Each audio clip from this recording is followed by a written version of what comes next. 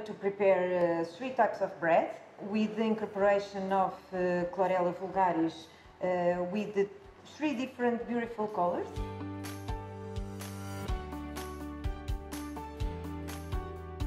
We are going to start to mix the ingredients. Here we have our flour with the seeds, is the wheat flour mixture with the yeast. And we are going to add Chlorella and also a little bit of wheat flour. Now the water, the oil and the water. This is the normal way how we prepare bread. We can also use a bread machine as somebody has at home. And now the water. And we are going to use the specific program to produce bread. Very well mixed, as you can see here, the seeds, and we are going to put it in the mold. Using the hands is always a good idea in order to obtain a beautiful shape, and we can perform like this. Now, of course, before going to the oven, this is a bread, as I referred in the beginning. We have the yeast. Now we have to give time to the yeast to do its job. So here we have our fermented dough with organic chlorella, and we are going to put it in the oven around 40 minutes, and let us wait for it. It's very important to study the impact in terms of dough rheological properties. As you can see in this graph, when using this equipment, it allows us to imitate the mixture process.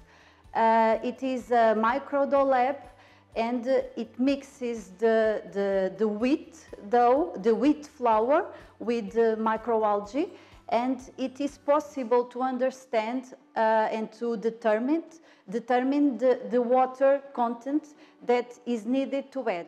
40 minutes later, we are going to remove our bread from the oven. Let us see. Here they are, our green bread. And now it's important to cool down because the moisture that is in the end. So we are going to remove it from here. This is the greener, is with the organic chlorella. This is the smooth with smooth chlorella, and this is the honey chlorella.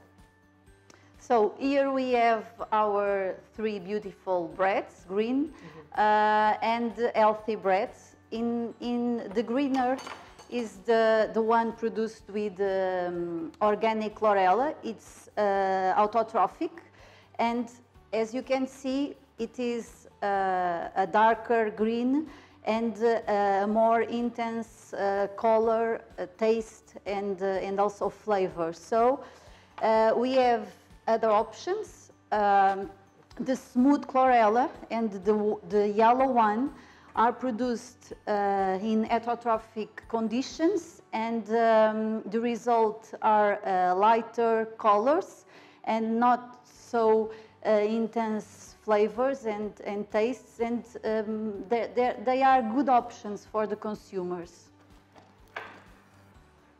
Well, this one, it has a dark green color.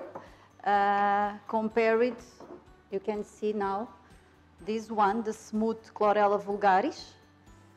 As you can see, probably more easily accepted by the consumer. So the last one was produced with the yellow chlorella. It results very well in bread, as you can see. It seems like a regular wheat bread without microalgae.